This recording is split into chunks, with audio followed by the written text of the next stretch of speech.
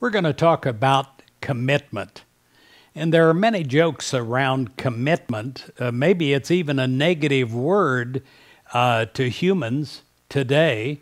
I know there's old jokes about men being afraid of commitment. Well, I've known many women that are afraid of commitment also.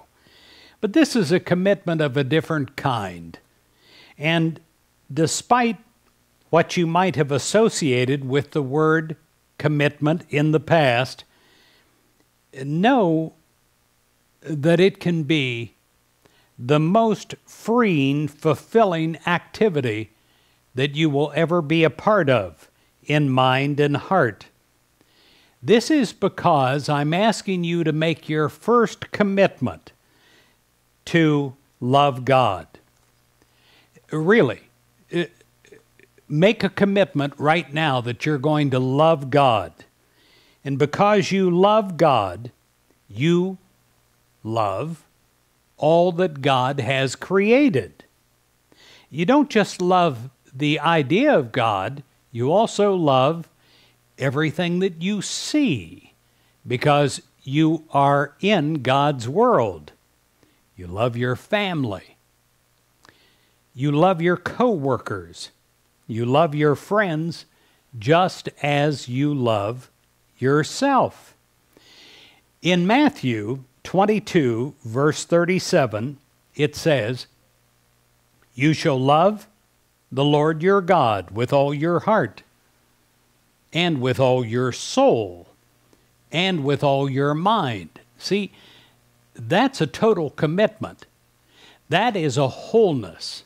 There's no part of you that is holding back. You're loving with all your heart, with all your mind, with all your soul. Now, if you're going to do that and be committed to that, do you love yourself? Do you love yourself? You're God's child. You're created in the image and the likeness of God. Can you love yourself completely? When you make a commitment to God,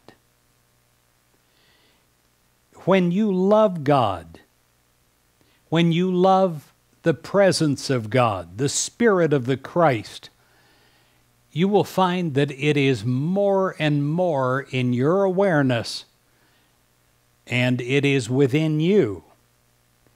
This is the divine self within you. And all the people that you have in your life. The love of God and the love for God within you create an environment of acceptance.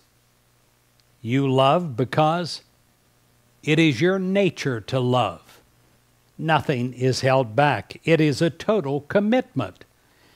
A commitment to love God is a resolution to love all that God has created.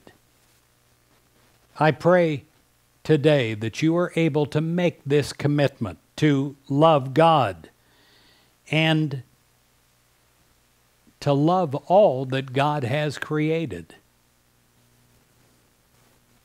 God bless you.